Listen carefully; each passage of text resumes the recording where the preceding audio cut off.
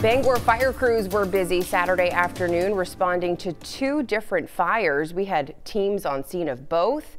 First, our Hania Shivi brings us the details about a fire on Finson Road.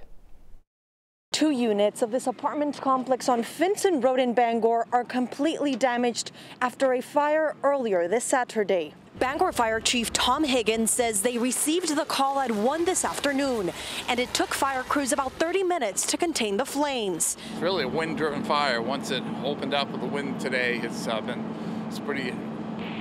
There's a lot of wind here, so it's been a little bit to deal with. The wind has. Luckily, nobody was injured, but two families have been displaced. Some of the units will not be able to be stayed in tonight. We're hoping at the opposite end of the fire that those people will not be displaced and can stay in the building tonight.